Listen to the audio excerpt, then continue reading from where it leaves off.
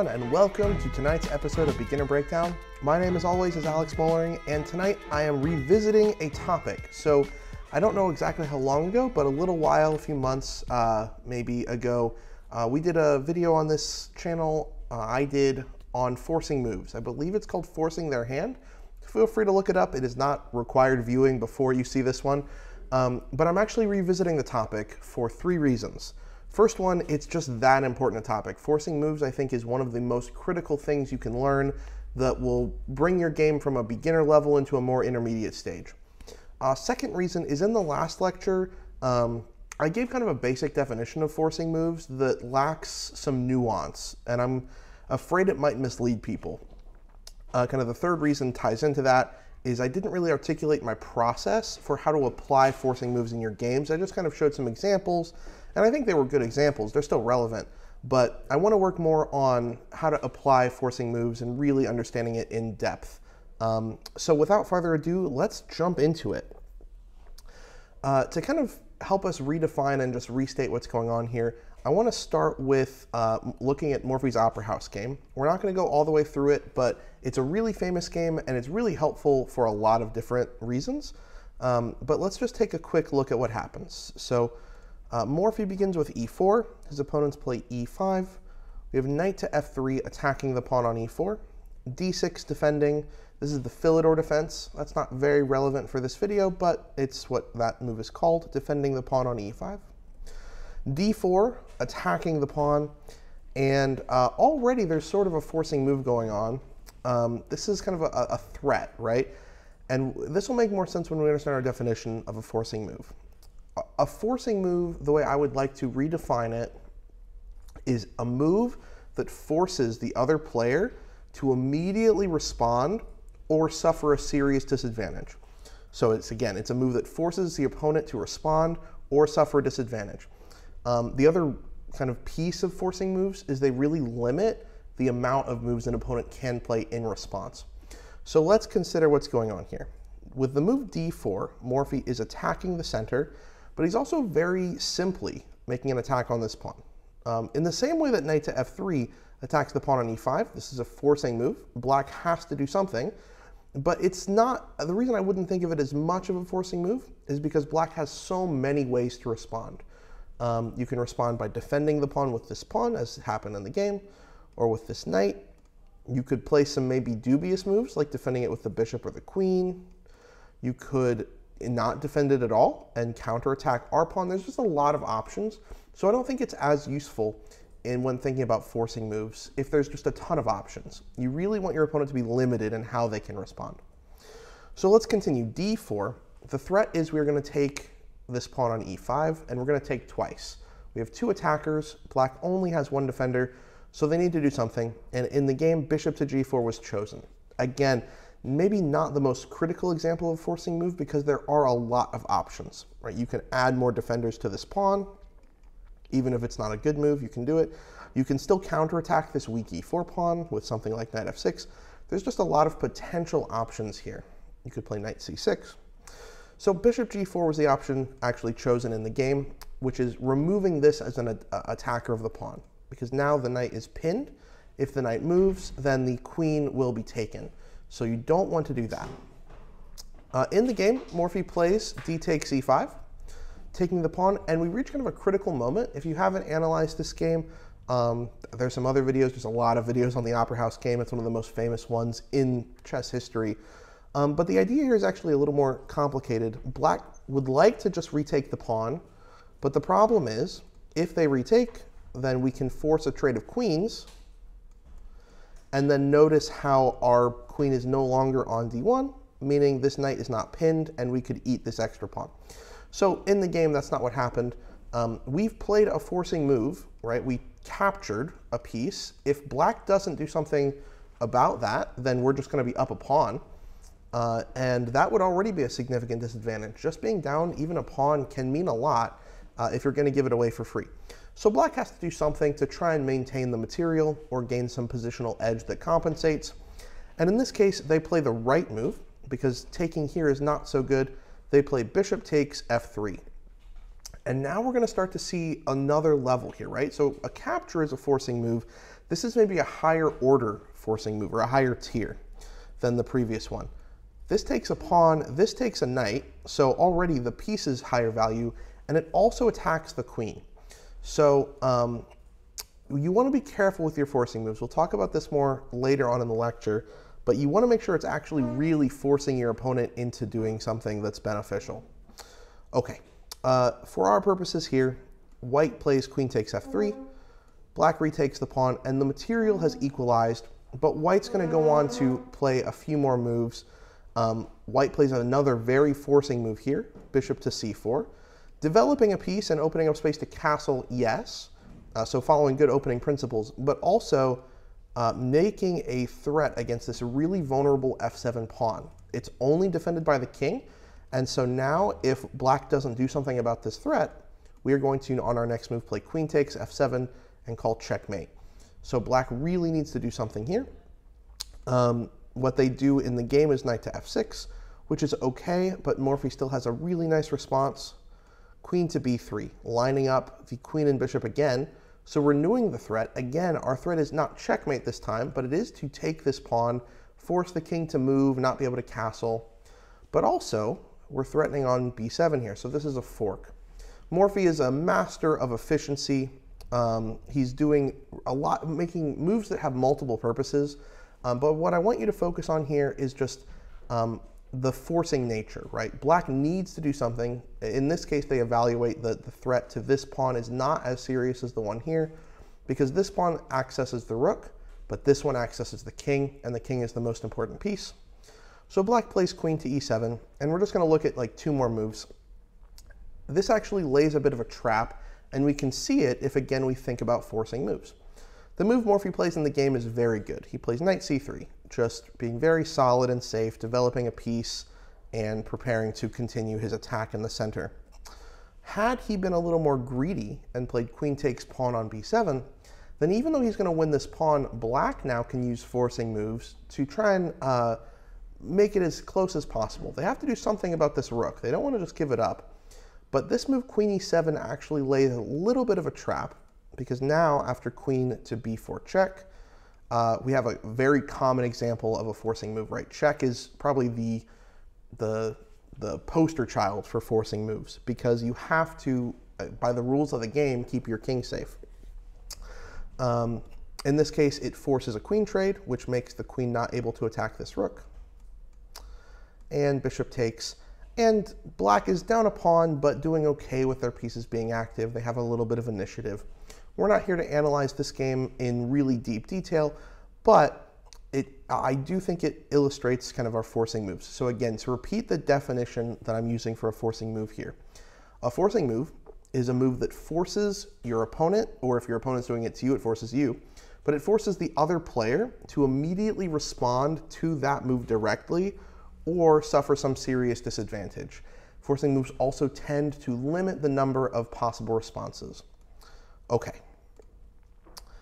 So now I want to kind of contrast this with a very common definition, and one that I sort of used in the last video on forcing moves that we did on this channel. The kind of common definition of a forcing move that many people just default to is that forcing moves are checks, captures, and threats. And while this is a true definition, I do think it can be a little misleading, so I want to explain. Think about the relationship between rectangles and squares. In this case, you can see I've kind of made this. This is the box for those who are familiar with kind of pawn promotion and how to catch a pawn, but that's beyond the topic. But the box here, we have a square, right? It's the same amount of, I guess, squares, in this case of units, long as it is tall. A rectangle could be a little farther, it could be a little shorter. But the difference between these two is that even though both are four-sided shapes with four right angles, each side of a square has to be the same length, while rectangles can have uneven lengths. What this means is that all squares are rectangles, but not all rectangles are squares. Okay, this is not a math lesson, this is a chess lesson, so how is this relevant? Well, I think the common definition of forcing moves operates in a very similar way. All checks, captures, and threats are forcing moves, yes. But not all forcing moves must be checks, captures, and threats, at least obvious ones. And let's consider a few examples to kind of illustrate this point. This is a very unusual endgame. We have dead even material. I guess it's a bishop pair versus a knight and a bishop, so slight imbalance. But basically material is totally equal. It's just one side has a bishop for a knight. However, black's pieces are very poorly placed here. This bishop is on the back rank defending the knight. The king is kind of trapped on the edge of the board by our king, and this knight is pinned to the king. In almost any other circumstance, this endgame would be a draw, but because black's pieces are so cramped, white actually has a way to win. And so I want to kind of walk through this by looking at forcing moves. Most people would say, okay, what's kind of the obvious forcing move here? It would be a capture and a check. Bishop takes on c7. But there's a problem with this move. Bishop takes c7 just invites black to recapture. Bishop takes, I mean, if they move to the corner, it's checkmate, so they don't want to do that. But bishop takes, kind of the obvious move, and now we can't recapture. Their bishop is defended by their king. We have to move our king, and we have opposite colored bishops. There's nothing else on the board. This is a very, very easy draw. There's actually, even if one side blunders one of their bishops, there's still no way to force a win with just a king and a bishop against a king. So this would be a draw. So our most forcing move is not really effective here. But if we expand our definition to what we said before, we want to play a move that forces our opponent to respond in a very specific way or suffer consequences. And we want to really limit the moves our opponent can play. We actually have some options here. And someone in the chat, Subhash Chandra Bose, I believe, says we need to play a waiting move with our bishop. So we just need to delay. And there's actually a very important reason for this. So let's just pick an idea here. Let's play bishop to d6 and just say, we're just going to wait. We're going to do the same thing as before. This doesn't really seem like a forcing move, but I actually want you to think about this particular position. Black cannot move their knight. They have no moves with it. If they move their bishop anywhere, right, it has to be on one of these squares. I mean, if they move it here, I guess we can just take it. But if they move it to any of these spaces, then they're not defending their knight anymore. Any move the bishop takes, and it moves, I'm sorry, we take the knight, and it's not defended anymore. The king has one legal move, and checkmate. So two of black's pieces can't move, and black actually only has one move. They can only move their king to a8 if they don't want to do one of these two pieces. So we have completely limited what they can do. From here, we can kind of reconsider our forcing moves, and kind of the nice obvious idea would be to call check, bishop to f3. If the king goes back, this is a little more high level than this class might be ready for, so that's okay. We're actually going to invoke a concept called zugzwangs and force our opponent to have to play a move they don't want to play. In this case, the move is bishop to b7, because now this king can't move to either of these squares. We've taken control from both of them away. The knight still can't move because it's pinned, which means everything we said before about this bishop moving now has to happen. It has to move somewhere, and wherever it moves, we take the knight and it's checkmate. There is a slight problem with this, though. After bishop f3, black does not have to play king back. They can actually play the really smart move, knight to d5, check, double check. We can't take the knight because then our king gets taken by the bishop. So we have to move our king out of the way, and really wherever we move it, black will have just enough time to survive. It's actually not easy to do, but if they play something like bishop c7 and force a trade of one set of these pieces, then they will be okay. Even if we win one of these two, it's not going to be enough to force a win of the whole game. But we can learn from this and say, okay, we need to do this idea, but our waiting move can't allow this knight to eventually come to d5. So we want to play a bishop move that doesn't let this get blockaded. And the actual solution here is to play bishop to d7. It's, again, a weird way to think about forcing moves, but we are significantly limiting how our opponent can respond. If they move the bishop anywhere, we take the knight and win. So they have to move their king, and we can repeat what we saw before. Check. This time they can't block with the knight. They only can go here. And we repeat what just happened before. The bishop will have to move, and we get a checkmate. This is a complex example. I would not expect you, if you're coming to this beginner breakdown class, to maybe find this in your game. But I do think it's helpful to broaden our understanding of forcing moves beyond just simple checks and captures, right? It can mean more than that. And here, let's give a little more example and illustration to help show what I mean further.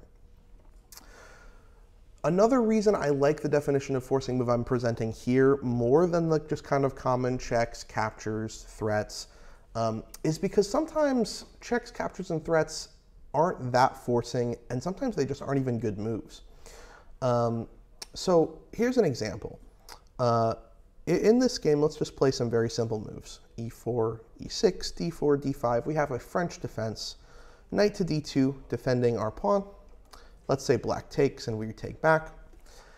And in this position, black has an option. They can play the forcing move, bishop to B4. But let me ask the kind of audience here. Do we think bishop to B4 check would be a good move? Yes or no? Mm-hmm. No, because there are just like too many ways to block, and all of them block the check and do one of two things. Even though one is just straight out useless, knight back to D2 is a waste of a move, and it's straight out useless. Bishop to D2 is not the most forcing move, but a forcing move, because you are attacking the bishop and you are developing a piece. Yeah, so we could play bishop d2 and develop. I think that would be good. I think probably even better. Like you said, we have a lot of options. We can block with a knight. We could even block with a knight on c3 if we really wanted. I think the best move here is just pawn to c3. Just seems like a waste.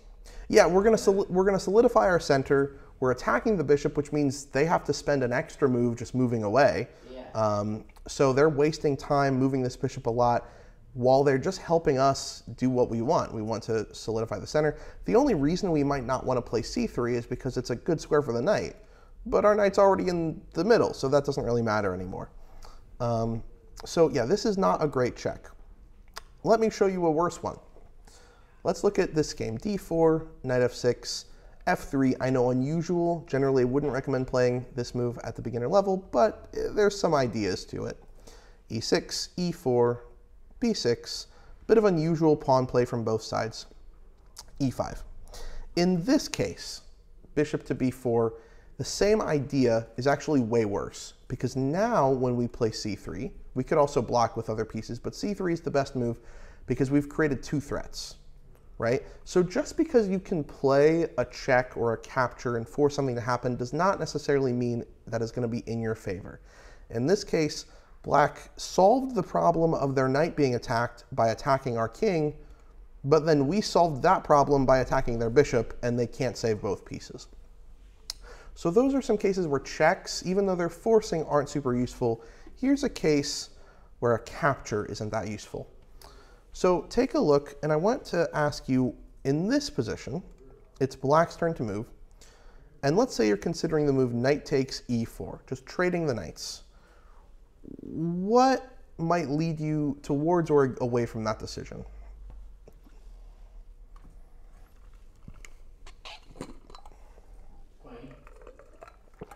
Say more.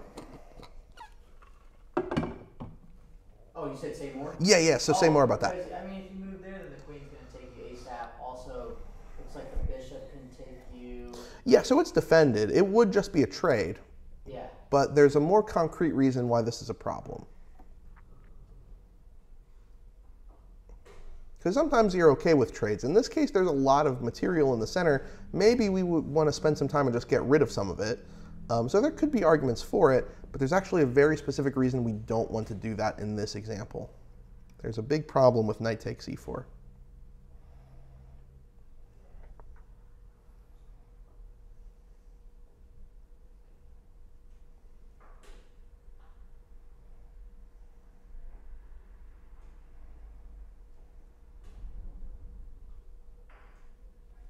Yeah.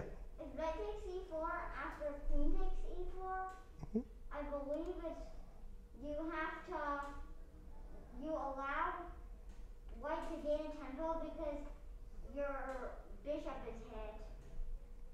So you're right. It's actually worse than that. If knight takes e4, and a lot of people in the chat have found the right answer and suggested, thank you for commenting. The problem is very simple. If we take on e4, we are significantly improving white's pieces because not bishop takes is kind of equal. If queen takes, we now have two threats. White is threatening to take our bishop. White is also batteried up with their bishop, threatening checkmate. We cannot stop both. We are either losing our king or our bishop, and so you have to do something about the threat. White wins a piece. So here's a kind of a classic example of where a capture is not, even though it's a forcing move, it's not good. Now, does that mean forcing moves are not useful or not valuable? Quite contrary, but we'll get to that in a second. The basic idea is, even though this is not a good move, we can still use the idea of forcing moves to quickly rule it out. We can say, okay, we're going to capture. White's limited in their responses. They either have to take back with one of these pieces. It's the only way they can try and stay in the game. And we can quickly see, okay, wait a minute. If they take with the, if they take here with the queen, then we are in serious trouble. Probably, so some people are suggesting better moves in the position here. Probably knight takes d5 is very good. Bishop to f5 might be okay, but again, you want to look out for forcing moves. So want to be a little nervous of this discovered check. Knight takes f6, and then maybe they take our bishop. It's a little complicated, but maybe there's some ideas to it. Okay, but let's move right along to our next idea here. So, okay, so why do we emphasize forcing moves, especially me? Like I'm telling you these are really important, but I've given you so many reasons why you shouldn't trust them. Let's actually explore. Why are these so important and how can they elevate your chess game? I've got 3 reasons. There's probably more, but I've boiled it down to 3. First one, the main reason. They maximize efficiency in our calculations. Second reason, they induce creativity and help us look beyond the natural intuitive moves. And 3, they can actually reveal things about the position to us that we wouldn't have seen if we didn't look at them. We're going to break those down one at a time. So we have efficiency, creativity, and kind of revealing truths about the position. Let's look at that first idea. The main reason forcing moves are useful is because of efficiency. Especially if you're playing in tournaments or online, and you're not playing like a correspondence game, a big part of chess is dealing with the clock. You only have so much time to make your moves, so it's important not only to find the best moves when you can, but also to be efficient with how you spend your time looking for moves. I could look at this position and try and look at it for, 5 hours, and I could look at every possible move. I could look at pushing these pawns, I could look at moving this knight, moving this rook. You could look at every move and say, okay, what if I do this? What could they do? You just don't have time. There's not enough time in the day or in the year, let alone, and it's not going to get you very far in your chess. So forcing moves are incredibly efficient. In this case, so yeah, do you have an idea? So I noticed that the rook and the queen are barraging e2, I believe. Mm-hmm. The only defender of it is the knight. If the knight wasn't there, we could capture the pawn on e2. Yes. And it is made so we could do a removal of the defender, take away, and eliminate the knight so that we can checkmate. 100%. You are totally correct. So let's look at this a little more kind of one step at a time, because you're totally right. But if you didn't see all that right away, the way you could solve this position would be to say, okay, wait, I see that, like you said, the rook and the queen are lined up against e2, and you can imagine you're forcing moves. Maybe queen takes e2 or rook takes. Well, let's say you start with rook takes and you're like, oh, well, if I then take with the queen, it's more powerful. But you realize the problem. As you said, this knight on g3 is defending. So now we can look at forcing moves again. Our next step is our captures and checks. We have this nice capture. Bishop takes g3, removing the defender. And this forces our opponent to respond, not just because we're taking the knight, but because we're calling check. So they have to do something. If they take back, if they recapture, then the knight's gone, and this will be our checkmate. So they can't recapture, which means they have to move. The good news here is, you know, at the very least, you're winning a piece, because they can't take this back. But probably there is better. So bishop takes g3. Now we want to look at the next ideas. If they're not going to take back, they have to move the king, because they have to get out of this check, and they can't block on this square. There's nothing to put. So where can they move their king after we play bishop takes g3? They can move it to f1, d2, and d1. Yes, they got 3 moves. I don't want to go too much into my process yet. We'll spend some time on that later. But the basic recommendation I'm going to give is to say, which one of these 3 moves do you think is the easiest for us to refute? Essentially, we either want to say this move is going to be the easiest for us to beat, or the easiest one to beat us. Yeah, what do you think?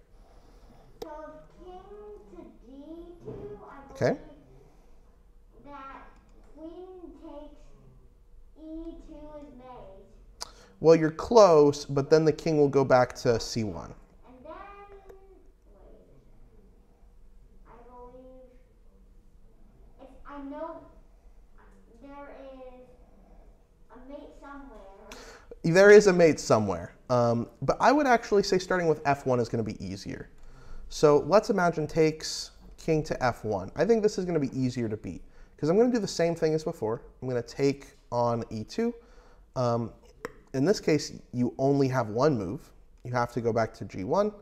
And can you find checkmate from that position? I believe queen to f1, 2 is mate, sorry. Yeah, actually the bishop also works, either one. So if this is what happens, check, then either bishop or queen to f2 is checkmate. We win the game. So we've proven that that doesn't work. You can't go here. So we can eliminate that in our calculations. Now we want to look at these 2. For this example, I'll put these moves on the board to make it a little easier to see. But the good news is actually, regardless, if we play queen takes e2 next, another forcing move, because our opponent only has 1 option, whether they go to d2 or to d1, they will then have to go to c1, which means those 2 lines are going to transpose, and we don't actually have to think of them as separate lines anymore. For example, here, this is the exact same position as if they had played right here. There's actually no difference in the positions, it's just the move order. So we get to this position, and again, it's very forcing. The answer here, as Moroccan Nakamura, that's a really great name, in the chat has pointed out, yeah, the next forcing move we have to look at is just bringing the bishop back to f4. A really nice check, and white is very limited in their options. They can block with the queen, but that should be a very easy win for us. Or they can block with the knight.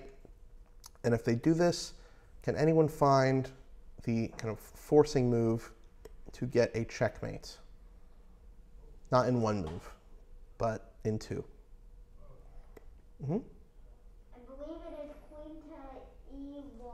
Yes. Queen to e1 check. Sacrificing the queen normally wouldn't be a good idea, but because it's forcing, we can very quickly eliminate this idea and say, okay, if they take, well, now we notice this back rank pattern. The king is totally stuck behind all of these pieces, and we have won.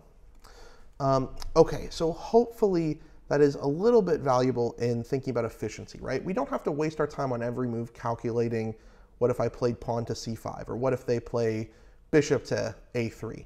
You can really cut down both on your own moves and your opponent's by looking at what are the most forcing options. In this case, we found ones that worked and forced our opponent to get checkmated. But even if you don't, you can still sometimes win material, or just quickly go through the whole line and say, okay, none of these forcing moves do any good for me, so now I can start to look at non-forcing moves.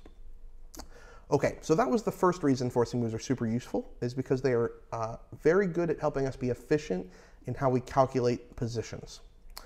The second way that I think they're very helpful is in inducing creativity, helping us to be more creative in how we play chess.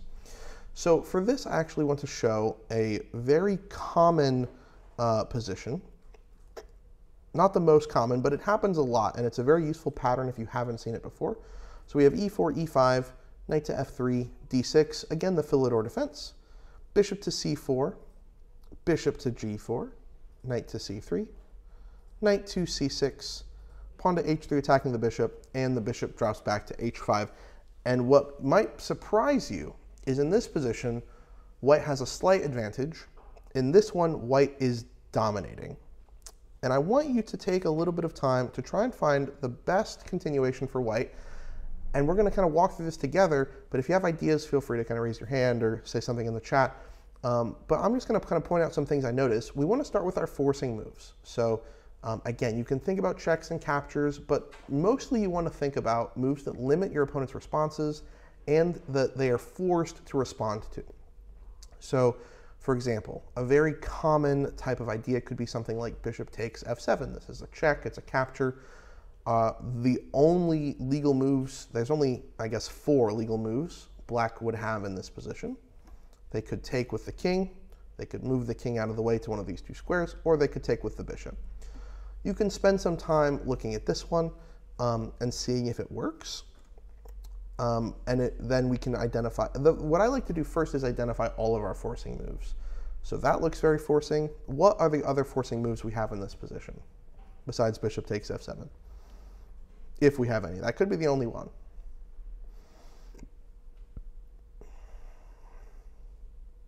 There's a capture, which is knight takes e5. Yep, okay. That reminds me of the Legals, but I doubt that. Wait, is there a Legal? We'll see if you can tell me. So yeah, knight takes e5 is a capture. I believe it's the only other really forcing move in this position. But is it the Legal's mate? What do you think? Wait, let's see. So, knight takes the Legals only happens after bishop takes queen. I'll let you keep thinking about that. Username 0416, that's amazing. G4 is also a forcing move I did not consider. G4, we would attack the bishop and force it to retreat if they don't want to lose it or do something. This would be a big threat. So that's another good one to consider in the position. So what do you think? I think there is a Legal if and only if they capture the queen. Yeah, so, okay, so you were totally correct. But let's actually break this down. So the idea is knight takes e5 looks like an insane move because it's like, wait a minute, we're just attacking a knight that's defended by a pawn. But then you look at it a little closer and you realize, wait a minute, okay, if they actually took the knight, then our queen takes their bishop. So, okay, we would just win a center pawn if they take back. And that's true if they take with the knight or with the pawn. We'll explore that a little more in depth in a moment. The bigger problem, it seems, is not only are we taking a pawn, but actually our knight is pinned. We're going to lose our queen. This is a pattern that's really famous called Legal's mate or Legal's trap, where we can play this. But even if you don't recognize the pattern, just thinking about these forcing moves that look very unnatural can help you find the truth of the position. If bishop takes queen, what is our forcing continuation? I believe bishop takes f7. Bishop takes f7. Defended by the knight, it's a forcing move. Black only has one legal move, king to e7. And then knight to d5 checkmate. Yes, knight to d5. And we actually cover every single square that this king could go to. This is checkmate. Really, really beautiful queen sacrifice to get checkmate here. There is one slight complication here. I want you to calculate here, knight takes e5, knight takes, queen takes h5, and then knight takes c4. Wait, aren't we losing 2 pieces? We're losing our knight and our bishop, but black's only lost their bishop. What's wrong with this for black?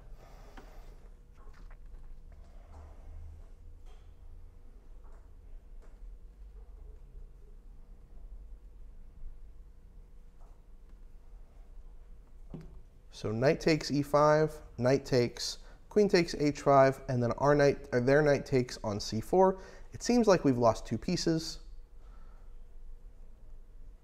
but a few people in the chat are correct. I don't know how to pronounce your name, I apologize, but the problem with this is we have another forcing move. It will be a little easier to see once I put it on the board. What is our forcing move to win back the material and maintain our advantage here? Queen to b5? Correct. Yeah.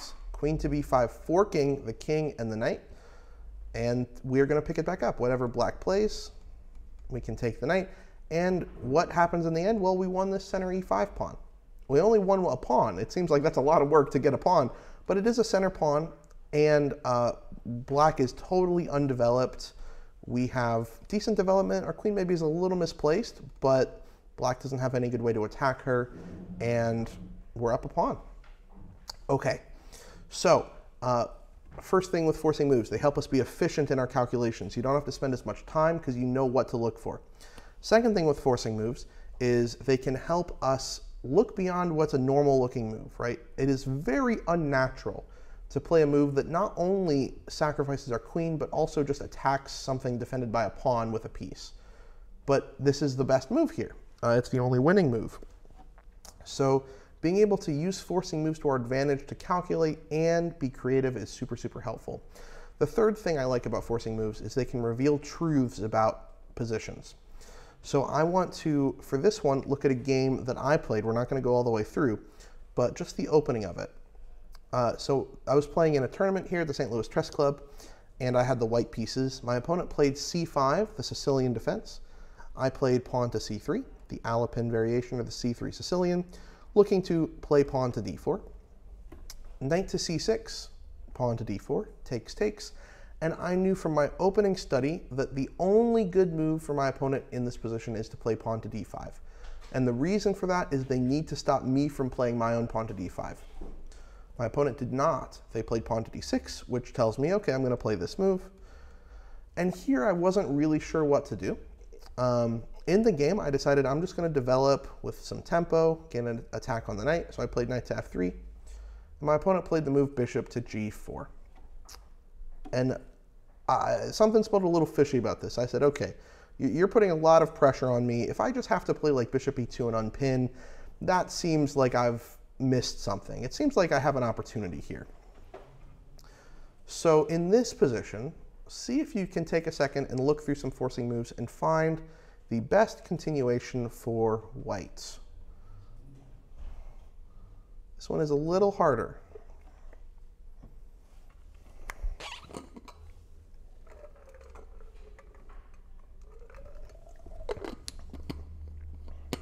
And if you're having trouble, my advice is to, again, start with the forcing moves, right? What are our forcing moves in this position? Bishop to b5 check. Check. Okay, what else? Knight takes e5. Okay, knight takes e5, just like last game. Capture. And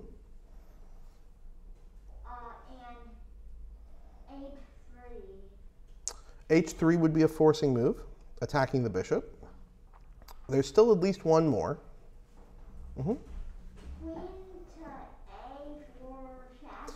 Yeah, queen to a4 check. And there might be more forcing moves, but those are the ones I was really considering in my game. Now, I actually very quickly eliminated h3. I didn't like h3 because well, the problem is it's actually forcing my opponent. They have to move this bishop, but it's actually, I think they kind of want to, because if they take now, I can't take back with the queen. I'll lose it to the knight, which means I have to double my pawns. Not the end of the world, but maybe not like the most ideal thing either. There's some counterplay here, certainly. Maybe now I have this open file for my rook against their king, but I decided I didn't really want to give them at least some advantage, potentially. So that left me looking at bishop b5 and queen a5, and I looked at these for a while. But there's a problem with both of these moves. What is wrong with, or why is bishop b5? It looks so good. This king is very trapped. It can't move at all. But how can black survive this?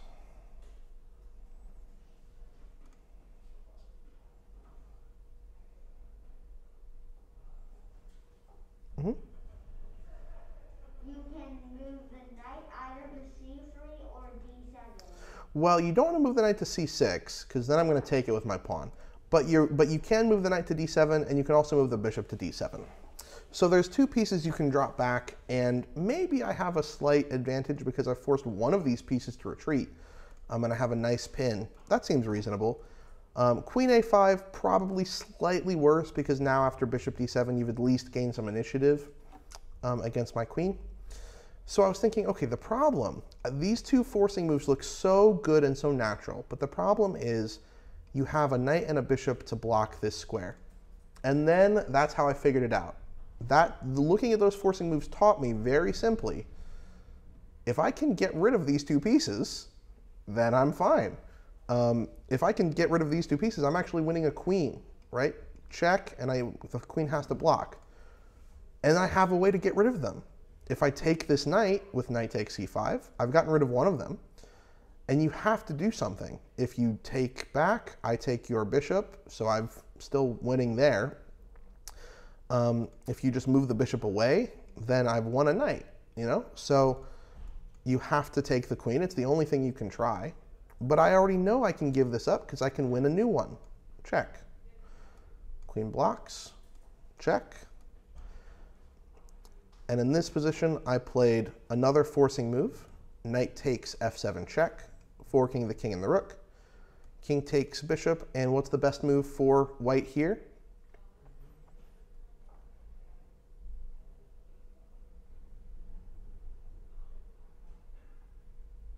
Take the rook. Take the rook is good. Better is taking the bishop, because this rook is trapped. Can't move either way. So we're going to get this no matter what black plays, but we don't want to let this bishop get away. So first we take the bishop, and now whatever move, I think in the game knight to f6 was played, now we can just take the rook. And I'm up 9 points of material. I am ashamed to say I lost this game, but hopefully it has at least been instructive on using forcing moves. Okay, so our 3 reasons for forcing moves. 1, efficiency. 2, creativity. 3rd, even if they don't work themselves, they can still teach you about the position and help you find a better move. Okay, with that under our belt, let's, move along. Okay, so, and I'm actually going to go here. Okay, so I want to quickly talk about my process for how do you apply forcing moves in your games. I've just kind of put this nice little double rook checkmate in the background. Yeah, so Andrew, quick side story. I lost because I had checkmate in one move and I touched the wrong rook, and so I touch move, I had to move it, and I just ended up losing a rook for free in the very end, and then I went on to lose a very close king and pawn endgame. Okay, so forcing moves, and actually, maybe it'll be a little helpful if we go back to that previous example one more time to kind of let me help identify my process. So I need to quickly jump down here. Okay. When used properly, forcing moves let us calculate efficiently, open us to thinking outside the box, and reveal these positional truths. But there is a problem with forcing moves. Before I get into the process of how we use them, I have to say this really big problem. The problem is, if we spend every turn looking at forcing moves, we will be playing a single game of chess for the rest of our lives. In the opening position, the good news is in this position, there's actually not really any forcing moves because we can't get too close to our opponent or force anything. But, you know, very quickly, you'll start to find that, you know, forcing moves already in this position, we're making a threat. Maybe it's not the most serious threat because they can defend, but, you know, forcing moves happen so often and in so many positions, it's really important to ask yourself, when do I actually need to stop and look for all the forcing moves? And when do I not have to do that? And I would say there's a few different kind of examples. In this game, when my opponent played pawn to d6, I knew from opening preparation that this was not a good move. I knew that they had to stop me from playing d5. So already in this position, well, in this case, I knew why they couldn't do that. But even if here I don't know why they can't do that, I should say that's an unusual move. If you are someone who plays chess games and don't like it when your opponent plays really weird openings, there's a good remedy, and it's to think there's a reason the moves they're playing is unusual. Like, there's a reason I don't see this move a lot, and it's probably because it's bad. Which means if you take a little bit of time and can try and reason out why it's bad, you might be able to find the right answer. In this case, I knew what the answer was, but it also happens to be our forcing move. Right? Pawn to d5 is forcing this knight to flee. It's taking space in the center. And in this position, the move knight to f3 isn't terrible, but it's not the best. Actually, the best move here is pawn to f4. Again, forcing this knight to move again, taking space in the center. Eventually, I am going to play knight f3, but I don't have this pawn behind it. I'm threatening to really just break through with pawn to e5. And white's just kind of dominating. I think if you turn on the computer in this position, it's like +2, +3. But even with missing this move, I still already know that there's something weird going on because my opponent is playing moves that I know aren't supposed to be good, and I have to find out why. So that has alerted what I call my tactical radar. This sense that, okay, this is the type of position I need to be looking for tactics. It's not the only thing. The other things in this particular position are the presence of an exposed king. We noticed very quickly that bishop to b5 and queen to a4 both look like very strong moves. So noticing that there's a king that is exposed to be attacked. In a previous lesson I did called Loose Pieces Drop Off. You can find that lecture on YouTube. I also talked about anytime there are unprotected pieces. In this particular case, these aren't so much unprotected, but if I get rid of the knight, the bishop does become unprotected, and this discovery works. So looking for little tactical patterns, like unprotected pieces or an exposed king, or even like pieces lined up, you know? So in this case, we have a pin. A pin is also a potential discovery.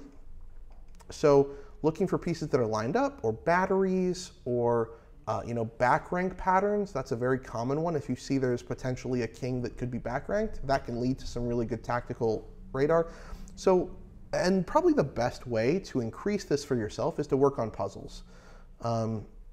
You can do either short-term puzzles or like kind of quick, try and solve them fast, like puzzle rush type stuff, or spending more time with puzzles. Both of them are going to give you a benefit. The benefit to those quicker puzzles is they're going to improve your pattern recognition. You've got to see what's going on the board really quick. Longer puzzles are going to help you visualize what's going on better. You're going to spend more time analyzing all the different variations. But all of that is to help you build what I call your tactical radar. So here's the process in very kind of a nutshell version that I use in my own games. First thing, I reach some position where my tactical radar is flickering. I'm like, okay, for some reason, either they've done some weird opening, or I see there's an exposed king and some unprotected pieces, or maybe I have a battery that I can use, but I'm noticing there's something in the position that tells me I should slow down and look for some tactics. Second thing I want to do is identify my candidate moves.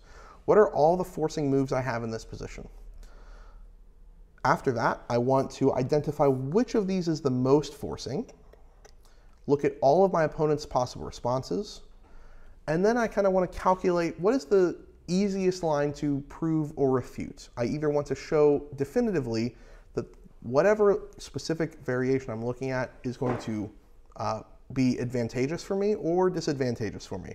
Because if I can prove one or the other very quickly, I can just move on to the next move down the line. I either know, oh, this is what I want to do and play it, or this is not what I want to do, I got to move to the next one.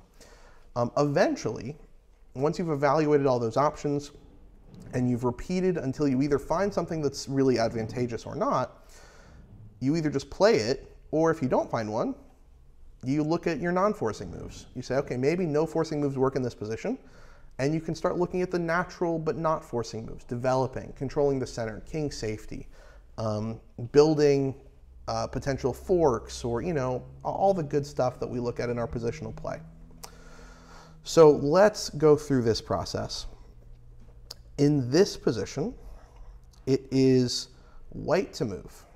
This is a complex idea. There's actually a few different ideas here. The first one maybe not so much, but the second one is much more so. But I want you to take a little bit and using what we've looked at with forcing moves. The downside with a puzzle is the puzzle just being a puzzle tells you the tactical radar is there, right? It tells you there is something to find in this position. But even if we don't know that, right? Even if I'm just showing you this, there's some things you might start to notice about potential tactical ideas. So even if you don't see the full solution, if anyone has reasons why their tactical radar might be flickering in this position, feel free to put them out there.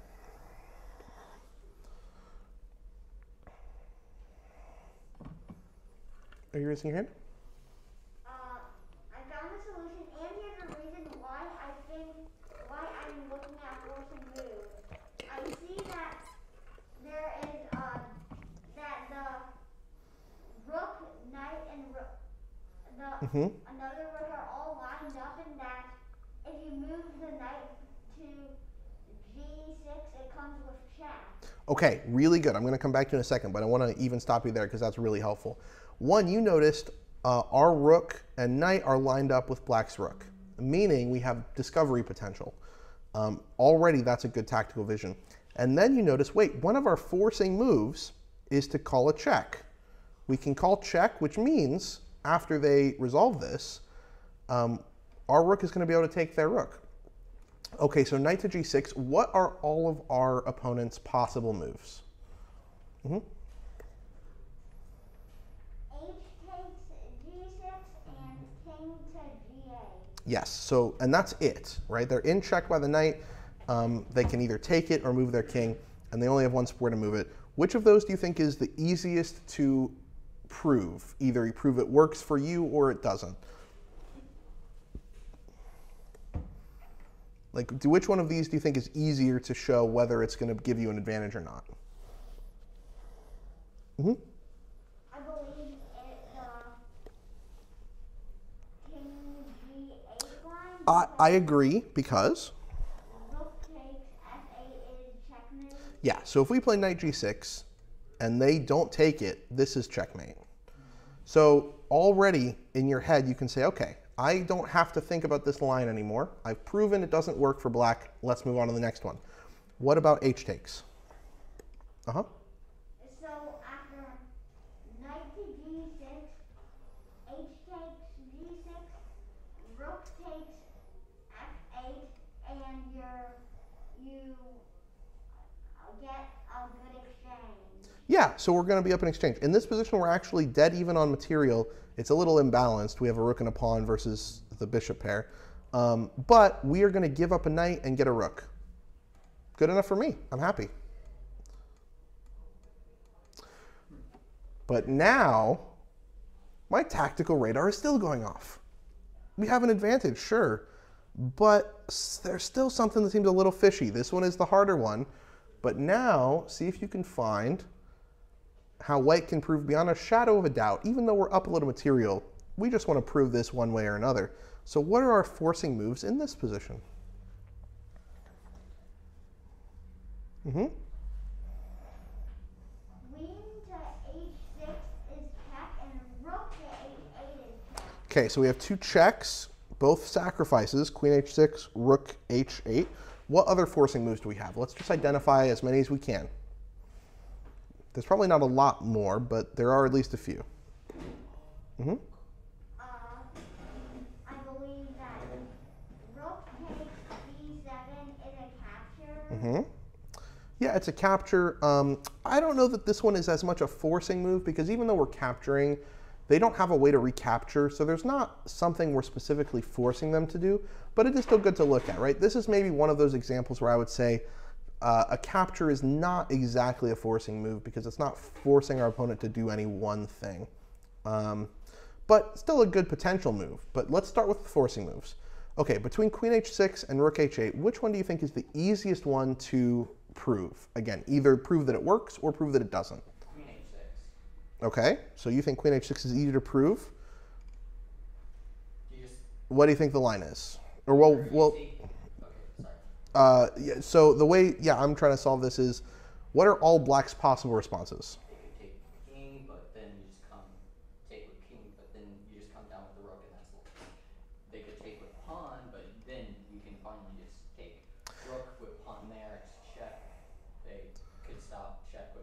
yeah, they're going to block a bunch. But yes, precisely. So actually, yeah, queen h6 is the easier one in this case. Rook to h8, some could argue is easier because there's just no solution. But if you can already see, queen to h6 is the best move because black has two responses, take with the pawn or take with the king. Between those two, we narrowed it down and said taking with the king is easier to refute, because if they take with the king, then actually simply playing rook to h8 will be checkmate. It's kind of a reverse back rank, or like a sideways back rank, because our pawn covers this square and our rook hits all three of these. So we can say, okay, queen h6, but what if they take with the pawn? Well, now we have the idea we saw earlier that you pointed out, is we can take this, but it's actually much better to wait, because if this pawn is out of the way, then this is going to be a check, again a forcing move. And black's pawn will be on h6. Our rook is still covering this rank, so this is just, the game is over. Queen to h6, takes, check, and black can delay the inevitable. They can throw a bunch of pieces in the way, but eventually this will be a checkmate. And we found it, this kind of crazy queen h6 sacrifice move, because we were willing to say either your tactical radar was alerted, or because you knew it was a puzzle, you knew there was something here. But either way, we looked at some forcing moves. So looking at your forcing moves can help you really efficiently find the right solution to puzzles and in your games, and can also show you, okay, I've looked at a bunch of options and none of these are working. Let's move on to the non-forcing candidate moves as well. Okay, let's take a look at this position here, because I think it's very important to apply the idea of forcing moves both to your own moves and also to your opponents. So in this case, let's imagine that you've spent a lot of time, because I don't have as much time left to help do this on your own. Let's imagine you're playing this in a game and you've spent enough time to rule out the obvious forcing moves. Let's say you say h6, knight g, or knight f6 check, bishop takes. You look at all these and you say they're no good.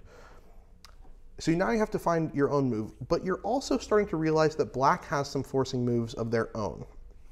This move, rook to a1 check, is a potential forcing move that you need to consider. Perhaps knight takes f3, attacking your rook, is a move you need to consider. So see if you can identify the best sequence for your opponent. Let's say it was maybe black's turn to move. What would they play here? And then how can we solve that for us? So yeah, Brennan, go ahead. Knight takes pawn, either they give up the rook or it's checkmate. Yes, so our forcing moves are really valuable because when we see these two moves together, knight takes f3, we either save our rook or we save our king, because this move is actually a fork. It's forking the rook on g1. It's also forking the d2 square, which is where our king needs to escape. So let me just play some silly move. We have to now save our king. Something like king to b1, giving up our rook, because if we don't, this is checkmate. Okay, so that is the threat. How can we stop it? Can we stop it?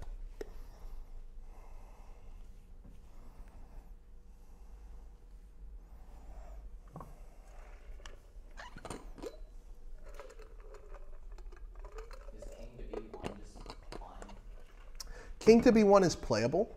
Or moving. The only reason king to b1 isn't like the best, it does stop rook to a1 and we don't have to worry about those checkmates, but they are going to pick up this pawn on f2, or sorry, on f3. So if we can avoid giving up the pawn, that's probably slightly better. Gary? Rook to f1. Which one? Or does it matter? G to f1. Okay, why? And first of all, that defends the pawn, which is exactly why I eliminated rook to, and then there's the knight after cannot capture the pawn in the first place,